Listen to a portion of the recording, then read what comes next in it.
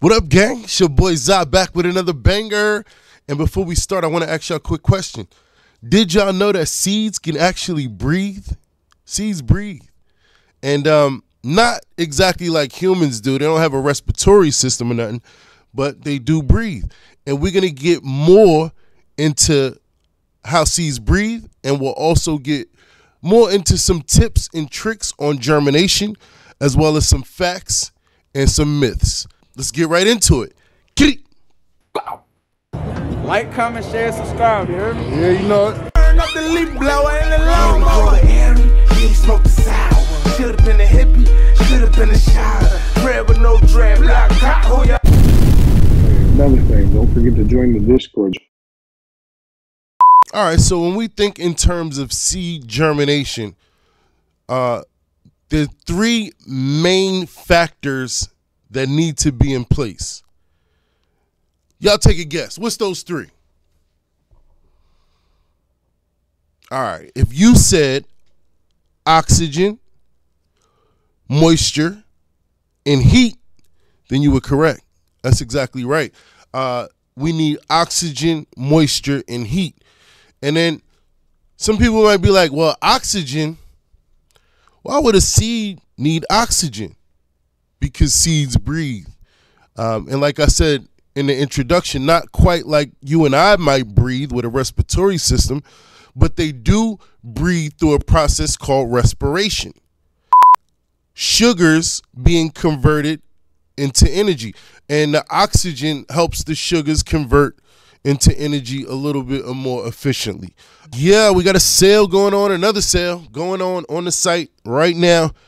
Zombie sale, use code zombie sale. It is a Dead Ops OG sale. We are preparing for a couple of the new strains coming in to the new season. So we are letting our OG and original strains, Dead Ops line specifically, and as well as the Valley of the Sun by Gold Bear Genetics.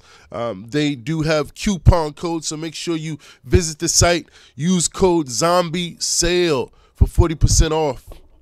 And if you need some of the best grow equipment in the land, make sure to visit acinfinity.com and use code Team ZaZa for a discount at checkout. Get it. And the seed already stores a certain amount of energy as an embryo when it's really, really tiny, right? There's a certain amount of energy it has already packed with it. And once it gets to a certain stage or develops a little bit within inside the shell, it starts to rely on the outer side of the shell where we might be pulling nutrients from the soil or however you may be germinating. One thing to keep in mind, if you are the type to germinate directly in soil, it's a good reason why you shouldn't pack your soil too tight, because you want to leave area for the seed to breathe and respiration to take place. So always keep that in mind. However you germinate, make sure you have those three things in place: heat, moisture, and oxygen. And those three things will guarantee you successful germination as long as you have good genetics. Let's make sure that we always store our seeds properly in the driest, setting, in medium regular temperature, whatever that is, like room temperature. You don't want to be too cold. Whenever you reach cold temperatures, seeds will go dormant. They will definitely go dormant. It is in their biological clock to go dormant during the cold.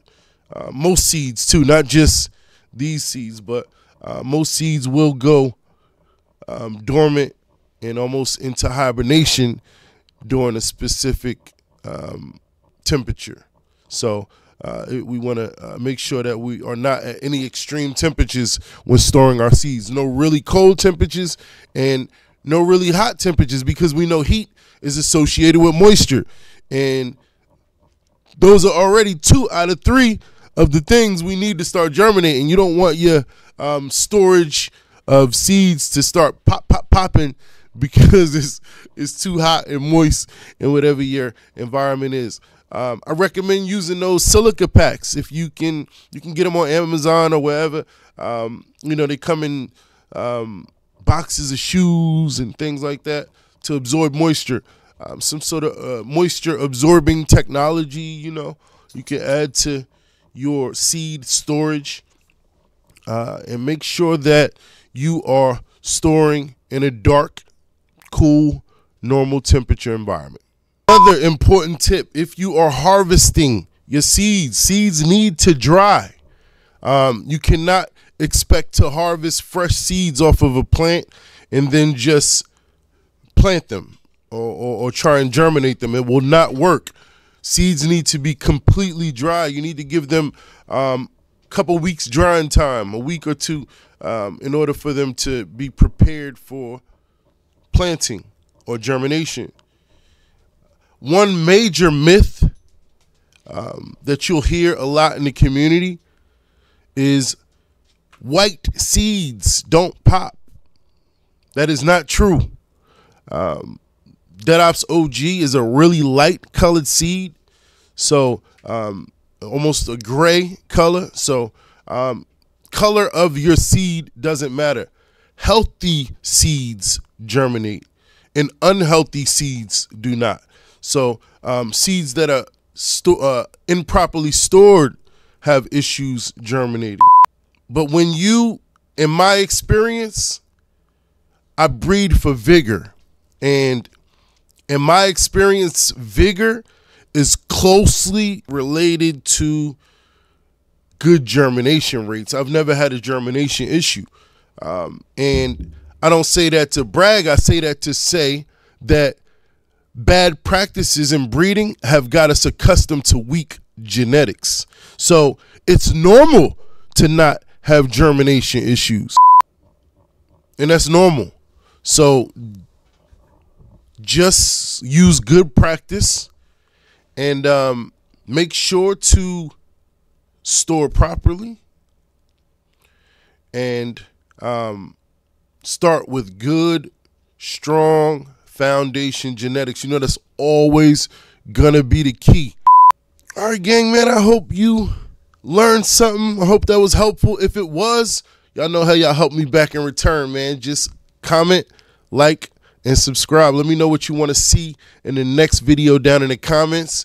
And make sure you support the team by just following us on Instagram, joining the Discord, joining the website, and make sure you set your notification bell so every time that I do drop a new video, you'll already know about it. I appreciate everybody. I love you guys. Until we see you again, I'm out of here. Bow.